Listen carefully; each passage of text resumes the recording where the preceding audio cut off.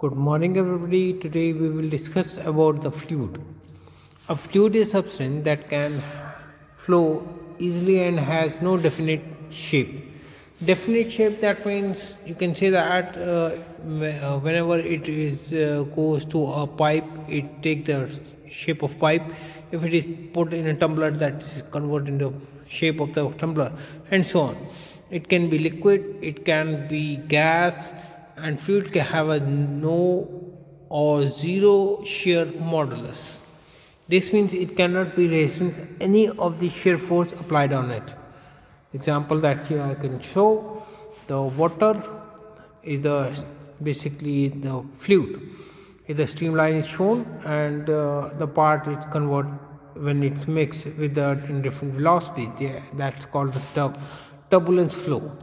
Another example of that is this is like a petrol or diesel. Another example that is the gas. Gas is also a fluid, or the air, that means in which the airplane is moving. So in a fluid, the component particles can move past one another.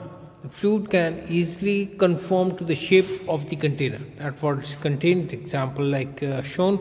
The container is a bottle, another is the glass. It takes the shape of the glass, and with the inner air it can be there. The fluid can be clutched or the coupling to help the transmit power supply. Energy have measured. Also research the flow of air across the airfoil, such as plane wings, etc. That is shown in the wings, that how they are moving with the fluid. The clutch is this one as shown. आज हम fluid के बारे में पढ़ेंगे. ये fluid क्या होता है? जो कि इजीली फ्लो कर सके उसे फ्लूइड कहते हैं. इसकी कोई शेप नहीं होती है, और ये लिक्विड हो सकता है, गैस हो सकता है, और इसकी खास बात ये कि इससे आप जो है शेयर मॉडुलस होता है, यानी कि it can not having any resistance to the resistive force applied on it. जैसे यहाँ पर आप देखेंगे, यहाँ वाटर दिखा रखा है, ये फ्लूइड ही है. स्ट्रीमलाइन फ्लो दिखा रखा है ऊपर, और ये टर्बुलेंस फ्लो दिखा रखा है. टर्बुलेंस फ्लो और स्ट्रीमलाइन फ्लो जिसे नहीं मालूम है वो मेरी प्रीवियस क्लिप देख सकता है, जिसके अंदर मैंने फ्लूइड के इसकी दो पार्ट्स हैं, स्ट्रीमलाइन बॉडी या फिर टर्बुलेंस फ्लो, जस्ट ये क्या होता है और कैसे इसे दिखा जा सकता है. जैसे यहाँ डीजल और पेट्रोल में देखेंगे, इस तरीके से नज़र आता है. ये किसी की भी शेप ले सकता है, और ये इसकी खास बात है.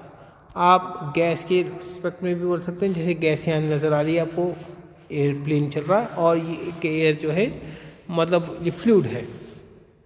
आप फ्लूइड में ये कह सकते हैं पार्टिकल एक दूसरे पास करता है, और इसमें उसी की वो शेप ले लेता है जिसके अंदर डलता है. जैसे एग्जांपल के तौर पे यहाँ पे बॉटल है, बॉटल से जो है ग्लास में डाला आपने, तो पानी सीधे इसके अंदर जाएगा और इसके अंदर ही कंटेन हो जाएगा. ठीक है. आप इधर देख सकते हैं एयर का, जैसे प्लेन जा रहा है और प्लेन जो है से चल रहा है, तो यहाँ पर जो है एयर ड्रा करके निकल रही है, कहीं कम ज़्यादा, तो अपनी शेप ले लेता है.